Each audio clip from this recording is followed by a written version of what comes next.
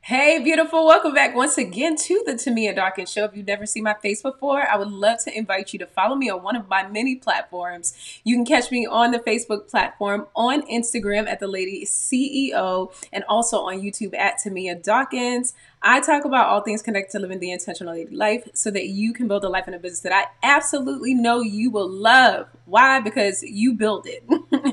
And so in today's show, the Tamia Dawkins Show, we're really going to be focusing on a topic that I think that I don't hear a whole lot in the entrepreneurship, area or industry. I just don't hear about it. And it's the fact that there really is, are you ready? No balance whatsoever in motherhood and entrepreneurship. And so I think I really wanted to talk about this topic because, like I mentioned, it's something that I don't hear anything about. And I'm standing in the middle of it. Now, if you don't know, I have three amazing, beautiful baby boys that are all under the age of 9 years old. They are homeschooled. They were homeschooled before the pandemic, as a matter of fact. We did take a 2-year break, quote unquote, but they were homeschooled for 2 years straight, me alone, no nanny. I mean, just doing all of the things.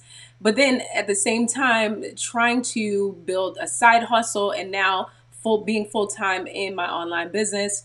And let me let you know that the struggle was absolutely real. Now, I think that when you jump into entrepreneurship and you begin to watch different influencers and people that have been on the platform for a while, one, you notice that there's almost like this edge of perfection that's out there. And I think that it is super important that we have a voice out there that's saying, hey, there is no balance. And let me let you know that if there was balance, I would be the first one to show up to that line to go ahead and pay for it. But what I found in being a mom for 9 years and being an online business builder, I've had a boutique and a subscription box and just diving into so many different endeavors in the online space in terms of entrepreneurship and having children at the same time let you know that there really is no balance. But I think we really need to search into the fact that we need to come to terms with whether we believe personally in our lives, whether there should be a balance between motherhood and entrepreneurship or not. I think a lot of women I have found just kind of feel like, listen, for men in the entrepreneurship space, like you don't hear a whole lot of men either talking about, do you have to balance being a father with entrepreneurship? Though I do know in the industry that there are several fathers that do that, there still seems to be a burden on the stay-at-home mom or the working mom that wants to build either their side hustle or either their online business to have a balance and really just kind of keep it all perfect. But one thing that I've realized is that if you are dealing with perfection, then more than likely you're dealing with the twin to perfection, which is pride. And when we really get to this place where we realize that we don't have to be all the things, we don't have to do all the things, but we can totally be in this place where we are content with exactly where we stand in our life based upon the season that we are in, we will begin to grow in ways that maybe we have never imagined. Now, another observation that I've made, which is why I think that this topic is everything, is the fact that a lot of the influencers in my industry that I follow, the gurus, a lot of them don't have children. They might be at a space of time in their life where they're really young and they decided to go ahead and go after their dreams versus, going after family, or maybe they were in relationships and it's something that just did not work out. But I noticed that there are a lot of women that are maybe millennials or maybe in the bridge generation that just do not have children. Their business is literally their life. They have family, but when you're throwing children into the dynamic, I think that the component is obviously a lot different. And so from my perspective, I think that we really want balance, but you have to come to terms with, once again, that it's just really not a thing. It's really not a thing. Now, what I've discovered is a thing is strategy. Now, if you've been striving to have balance, like I mentioned, in your business or with children, you're trying to build your online business or you're trying to build your side hustle, and you're finding that it's either that you're giving to one a whole bunch, or you're giving to the other, and you're just like, this is something I can't do. I want to stop you in your tracks and basically let you know once again that if you will just sit down with yourself and build a strategy, then you will find that there are several things that you have the ability to be able to complete in terms of the goals that you want to reach. It is very possible. I am letting you know that it is possible because I'm absolutely doing it. So currently, let me let y'all know all the things that I have going on. I am a wife to my husband for the past 12 years. We have 3 children, which I mentioned, that are all under the age of 9 years old. I do not have a nanny, and I definitely wouldn't have one because of all that's going on in the pandemic. It was something that I was thinking about because I knew I wanted to scale and pivot in my online business, in terms of having the extra help. But the pandemic said otherwise. So we have to do what we have to do, right? We can't sit there and sulk about it. We can't do any of those things. We just got to keep moving forward. And so aside from that, my husband and I are in ministry for the past 12 years. I actually just got ordained at the top of the year. So you throw ministry into that component.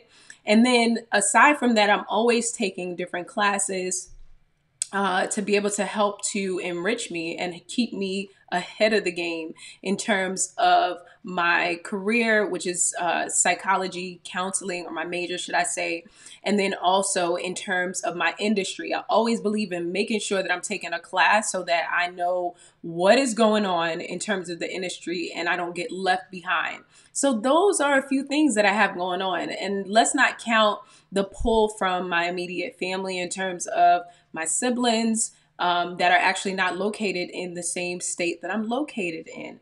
So in terms of just a woman having a lot on her plate, you're looking at her. And so what I wanted to do by telling you that is just really encouraging you that you're not out here in these streets by yourself. There are other women that have a desire to have all the things, do all the things, really reach their goals and whatever it is that they're aspiring to do. And it's doable, but you just really can't go into it with this mindset of, having all of your T's crossed and your I's dotted. Like, it's not going to work like that, right? And so the struggle is super real as it relates to being a wife for me. Let's put me in the hot seat as it relates to me being a mom, a boss, a CEO. Like, it's no joke wanting to do all these things in the greatest way possible. But at the same time, just finding out at times that it's hard. It's a really hard thing to try to balance. And so I've thrown balance out the window. Okay. I don't believe in it. It is not a thing that works for me. If it works for you, then great. But for me, it's not a thing that works. What I have found has worked for my lifestyle, for my family, for my online business, for my ministry, all of those different things is just having a strategy. Now, strategy is everything, but strategy means that you have basically sat down to put a plan in place. Now, let me let you know that if you're dealing with that mindset where you're trying to strive for perfection, which, listen, I put myself in the hot seat with that too. That's an issue that I'm consistently working on, like in terms of not wanting everything to be super perfect, and I think that is something, if you're dealing with that issue, that we just have to deal with over a lifetime. Like, I don't think that gets completely better, but I do believe that you can overcome it the more that you really decide to just kind of let things be. Like, let the chips fall where they may in some cases, so that you can prove to yourself and to your mindset that it'll be okay. Like, you don't have to do all the things all the time, like I mentioned. So when you're putting a strategy into place and you're saying to yourself that you're putting a plan into place, and I believe that there are several ways that you can put a plan into place so that you can in turn really make sure that you're executing in the ways that you want to execute.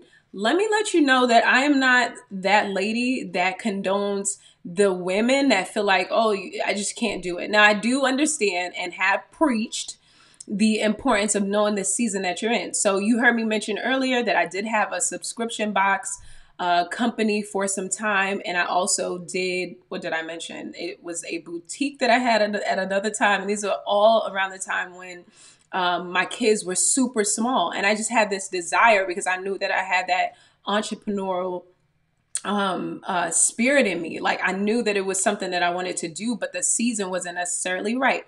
And long story short, I kept dreaming and dreaming, and I would go ahead and create the ideas, but I couldn't maintain it because my children needed me. And so it was a super hard thing at times to have to put certain things down, but I understood that it wasn't forever. Like there was going to come a season when they would grow up and they would become super independent. And then I would have a bit more time to be able to build the things that I wanted to build. Now, I didn't completely put different things away. Some things I just did as a hobby to go ahead and satisfy that crave. And that's something that you can definitely do. Like if you have small children and you know that you cannot, I talk about this all the time because I've been through it. You cannot do the things that you want to do. Build a hobby so that you don't necessarily allow for that fire to go out, nor will you deal with feeling like you are in competition and you're not doing anything. Being a mother, and if you're a wife, it's an amazing gift from God and an amazing call to be able to do, and that's enough. Like the whole day is booked just being a wife and a mom, right? So saying all that to say, I think that it was important for me personally to once again move from that place of feeling like, I don't have the things in place that I want to do in terms of my business, and just moving into that space of hobbies. But then when the time was right, now being able to say, okay, I still have 50 different things on my plate. How am I going to execute so that I feel satisfied in my crave and call towards entrepreneurship? And for me, that has been, once again, strategy.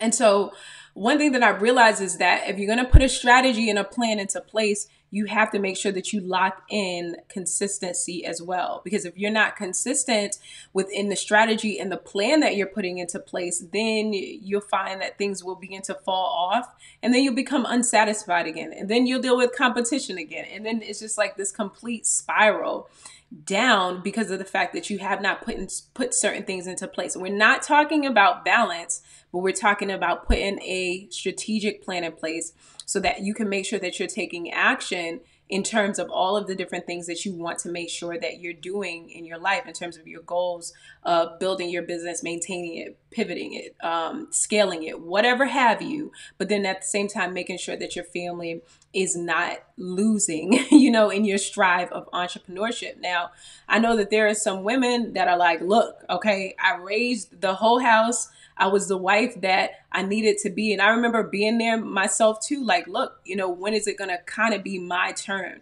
Because when you become a parent, in some cases, some people have the opportunity or they make the choice to do certain things before they have children, which I am all for. I'm like, look, single ladies, if you have certain dreams and aspirations, even if you're watching this, if you have certain dreams and aspirations and you don't have children, you don't have a husband, this is your time to do you. Do you hear me? Absolutely do you. Make sure that you are finishing your degree and getting the different certifications that you want to get so that you don't feel like you're missing out on something when the season shifts and your focus needs to be on taking care of your children and taking care of your husband or doing whatever it is that you want to do. Even though, like I mentioned, some women have the best of both worlds, but I just know from experience that it takes a bit more. So if you're there, listen, a woman that has a whole bunch of experience, do what you got to do for you. And so by the time you get to that place where you have the baby, then the business will be in place, and then it won't be as hard to quote unquote balance different things, because the truth be told, it is not easy, right? So really know where you stand in the season that you are currently in. Now, I'm going to give y'all a couple of strategies that are going to be totally useful. So if you do not have a journal to jot down these things, you need to stop and run and get one, or either put it in your phone, because if you're in this season, then this will definitely 100% apply. And then you don't have to worry about trying to feel like, oh my goodness, I don't have balance. We're not thinking about balance. We're talking about strategy and plan in terms of motherhood and entrepreneurship, or if you're trying to make sure that you have a side hustle, or if you're trying to build an online business, which this is one of the greatest times to do it. One of my mentors recently mentioned on her podcast the fact that our country, the United States, is really built on small businesses. Everybody is online. So if you've been wanting to do a small business, then do what you have to do. Join Dominant Entrepreneurship Society and my upcoming membership, because I'm going to be teaching you everything that you need to know to be able to build an online business that you'll absolutely love. And I'll make sure that I put a link either in the description down below, or if this is being viewed on Facebook, I'll make sure that I put it out there so you guys can absolutely have it. Now, the first thing that you are going to do, are you ready? Are you absolutely ready? Because this is some good stuff by the ad, is that you want to make sure that you build a schedule. Now, if you are a mother, then more than likely, you probably already have a schedule. But I want you to get even more strategic about it. For me, what I went ahead and did was I put together different schedules. So I have planners, which are really pretty. I think we buy them because they're gorgeous, but maybe we buy them and don't always implement in terms of utilizing them. But if you are a planner kind of person that loves the stickers, I'm saying all that because I'm not a planner type person, but I tried, and sometimes I do use my planner from time to time. Then go ahead and, implement that. For me, what absolutely works, aside from a planner that I, dive into every now and again, is the time block schedule, because of the fact that it is digital. I'm always on my computer. And on top of that, I can set up different reminders versus a regular paper planner. You can't necessarily do that. So I think that it is super important that you put together a time block schedule. If you don't have a Google account, with a Gmail account, you definitely want to open up one so that you can have free access to Google Calendar.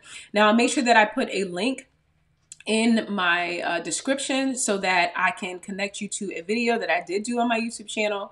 Don't forget to subscribe. That will teach you how to be able to put together a time block schedule. It is super easy. You can put it together for everything that you're doing in terms of motherhood. Let's say you even have a feeding schedule for your baby and you want to put it in there, or just, different times that you need to do certain things. And so for my time block schedule, I put it together in terms of my morning routine, midday routine, and then my evening routine, as well as having the different things that need to be done in terms of my online business on there. Like, you can put everything on a Google Calendar. So rather than you running around with your head, feeling like it's chopped off, all you have to do is put together a schedule with reminders. And like I said in that YouTube video, it'll walk you through that. And then you'll have the ability to finally feel like you have a level or a sense of consistent momentum because of the fact that different things are jotted down. Now, one thing that I want to be able to say is that you don't want to stay stuck to that schedule if the season changes. So what do I mean? I also have an updated video on my YouTube channel that talks about my updated time block schedule, whereas I redid the schedule when the season literally changed. And so what do I mean? Back in the summertime, I had the ability to work way harder because my children were not being homeschooled. My husband is home because of the pandemic.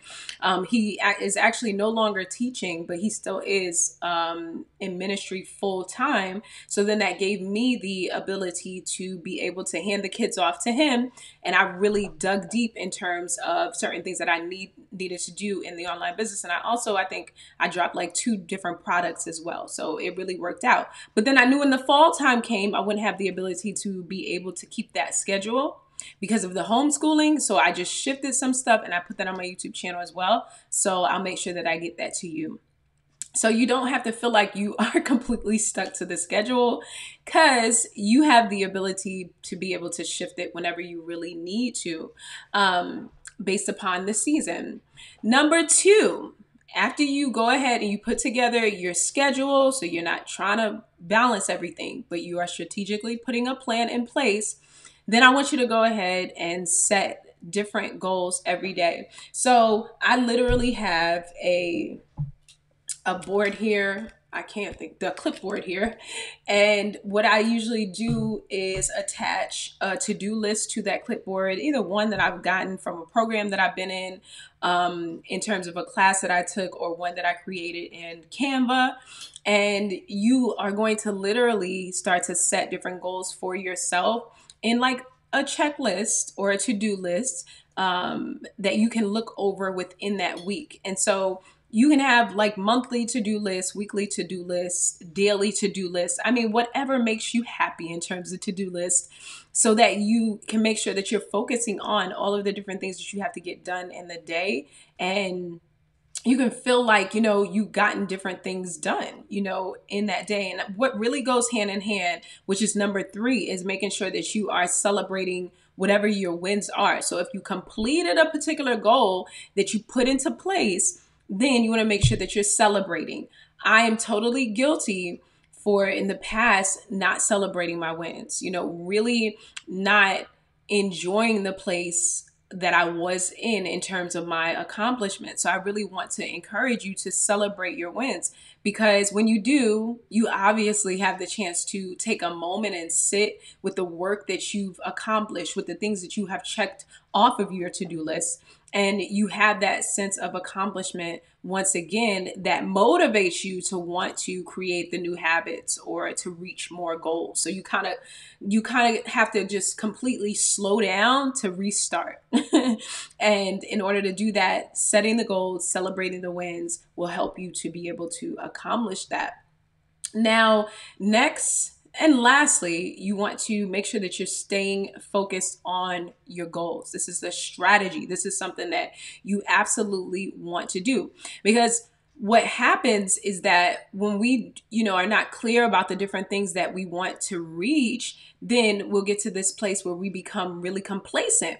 But aside from just focusing on your goals, you don't want to get so overwhelmed with the goals that you're trying to reach that you do not enjoy the process. And that's something that I see a lot in the industry. That's something that I've dealt with in and of myself, where I, in the beginning, was like, oh my goodness, I have to get, this membership done, or I have to get this product done. And you don't enjoy the process. Entrepreneurship is a beautiful experience, especially in the time now when we're able to be entrepreneurs. Like, it is a great time to be able to launch out into the industry of entrepreneurship. So I want you to focus on your goals, but then at the same time, focusing on them to the point where you begin to get super discouraged because you feel like, oh my goodness, I'm never going to reach my goal. No, you want to see your goals once again in sight. But then at the same time, you want to enjoy the process, because you know what I've learned as the years have rolled by is basically, if you are not careful, you'll wake up and, you'll be 5 years in, 10 years in, and you won't even have any recollection, or won't even have just memories, yes, of some of the different things that you've traveled through on your journey, and as you scale and you grow in your business, that's what the people that are following you want to hear. They want to hear your story. They want to hear your ups and your downs, but they want to be able to grasp your experience as they're making your own, as they're making their own. And so if you are in this place where you're completely dismayed and you're not enjoying the journey, then how can you really kind of testify to people about some of the different things that you've been through?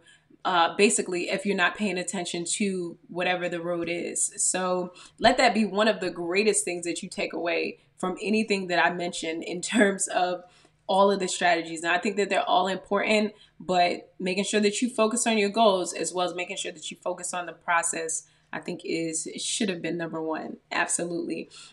And so I don't want for you to be super hard on yourself about, once again, hitting the different marks in terms of motherhood or entrepreneurship, because I think that we've all learned in the season that we are going through as a world in these perilous times, that, today is today, right? But we might not necessarily have tomorrow.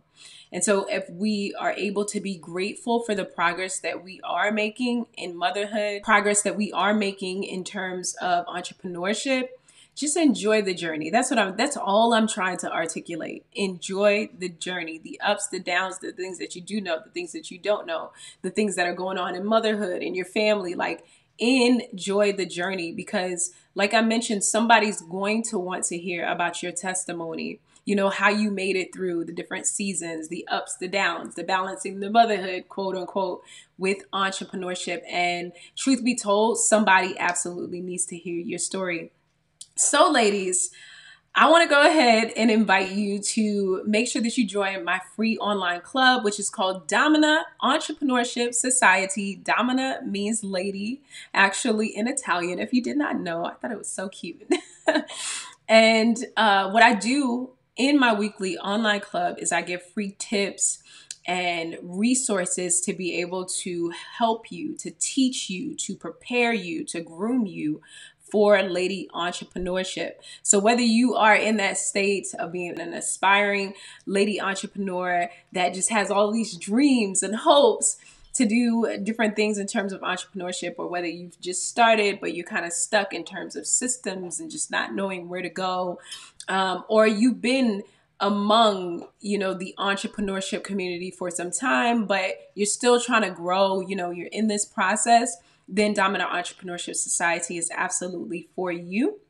It is a community of ladies that basically want to live an intentional lady life. And I definitely want to invite you to join. I'll make sure that I put a link for that as well. And so I am always excited to be able to have the chance to share with you guys. Make sure that you check out those amazing links. I will make sure that I connect with you soon. I'll talk to you ladies later. Ciao.